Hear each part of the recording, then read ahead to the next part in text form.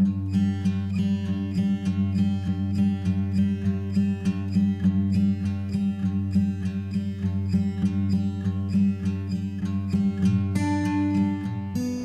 it's been a lifelong thing for me, and the greatest joy I get, I think, is people coming into this gallery and they'll find something here that'll be special to them from their childhood or their experience or their knowledge. It means different things to different people. When you see people looking at the mural, they find their place in the mural from when they were young, and it evokes memories, and I get a great deal of enjoyment of people seeing things that they wouldn't normally or generally see.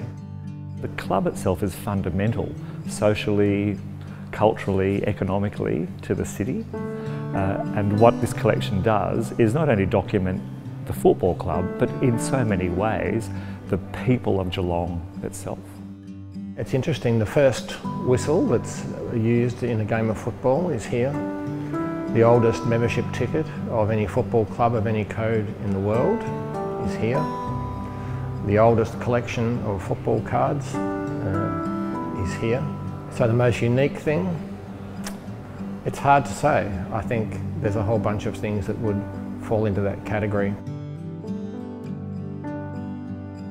The exhibition's got about 800 works in it, so it's been tough to find a favourite item. If I had to choose one, I would say it is the small 1923 badge of the cat, one of the first badges that represented the cat as a mascot. My favourite piece, which is not unique and not particularly valuable, would be the Polypharma card that I collected when I was 9 years old. It is my most treasured item, but not my most valuable. One of the great things about the exhibition is that yes, it's about the football club, but it's about photography and graphic design and garment design, and it has something for everybody.